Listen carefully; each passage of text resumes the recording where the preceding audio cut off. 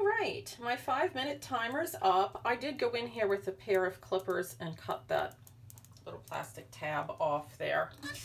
And I'm not going to show the process on all 3 of these because it's exactly the same, and that would be a waste of everyone's time. But this hair here feels really nice and smooth on Chloe. But here's what you want to do. I don't use a brush at all, but if you absolutely positively must, this is a very good one. I'll put the name of the brush and the link where to buy it in there. I can't even read it. This is actually a dog brush, and the tips on the pins, this is a pin brush, are rounded so it doesn't hurt the dog. Or this is actually mine that I use on my hair, and I'm old. I'm 63 and my hair is almost down to my waist. So we can keep hair in this house. But anyway, if you feel you have to have a pin brush, this is the one I would recommend. This is the full size, and it comes in a smaller one too. Very good brush. I believe the seller has them on Amazon. But here's your pin brush. Or no, here's what I call a roller comb, because it has the rolling pins. Okay. And I see so many people do this. Oh, no, don't do this. Always start at the tips, never at the roots. And what you do is comb a little bit at a time. Slowly, see how nicely that's going through there? And work your way up slowly. You never start up where the hair is rooted. That is how you rip out handfuls of hair. And I'm just going to go all around there carefully. Okay, and once I've done that, then I use my rat tail, because, let me show them together here why. It's has much finer spacing on it. Okay, once again, at the tips.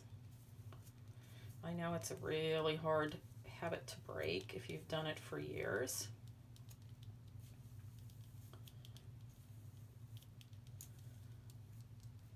But please break that habit. And then here you can see where they have this part rooted in. It'll be double rooted. So I'm not doing very well with finding it there and trying to watch what I'm doing on the camera. But anyway, there it is. And since we've combed through gently, we can go the whole way up here then and do it. And then what I kind of like to do is just comb her hair down and sit her. Or if they're tall, they have to be stood up so the hair will just hang flat. Now, boil washing, I don't know. You know, I have very mixed feelings on boil washing. If you want the hair super straight, yes, you might be able to achieve it, but not always. Also, if you're setting a curl, that's how you do it. And there again, there are different ways that they do it. Some let the water cool down a little bit. Some only use very hot water. But it depends on the melting point of the saran, which varies. And I don't know what the specific melting point on this is. So again, I would urge caution when you do that.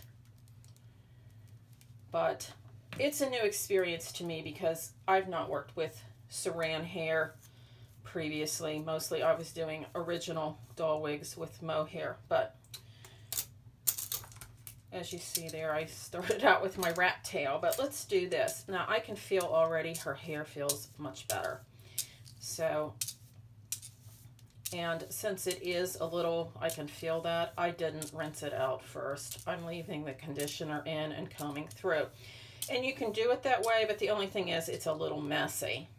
But we're right here over the sink, so it's not really going to make any difference. And you can see here there's ends there.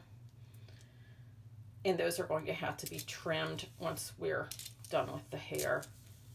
And I don't know that there's any way of avoiding that. Yeah, if you feel resistance, just back off a little bit and go down lower.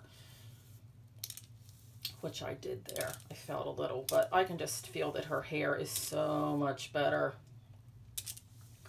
from having that conditioner in. And then I'm just going to go ahead and rinse my comb.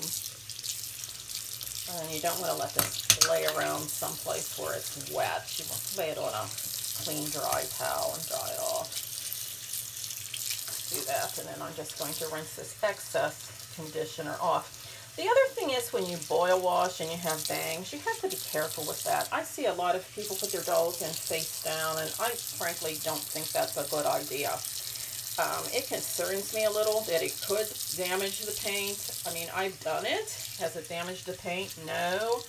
But I would be cautious doing that, especially if you're doing repaints. I just don't know how well that seals on there. I like to torture test, you know, some poor victim before I recommend doing it. But anyway, that's washed out now. So the conditioner, and I'm just going to take this down through, and oh yeah, that's like 100% better than what it was. But anyway, these bangs, if you get these sticking up when you boil wash it, then they're going to be set like that. So that would be a no-no. You do not want to do.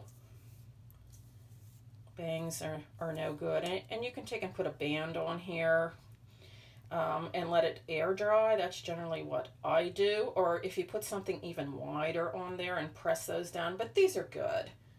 They just need a little tiny trim here. I can see it, just a few little tiny bits there if you look really closely. Okay, so I'm going to let these girls air dry. I'll finish up with Megan. I'm not going to show her because it's just the same way it's done. And I hope this maybe helps someone. So have a great day. See you soon. Bye-bye.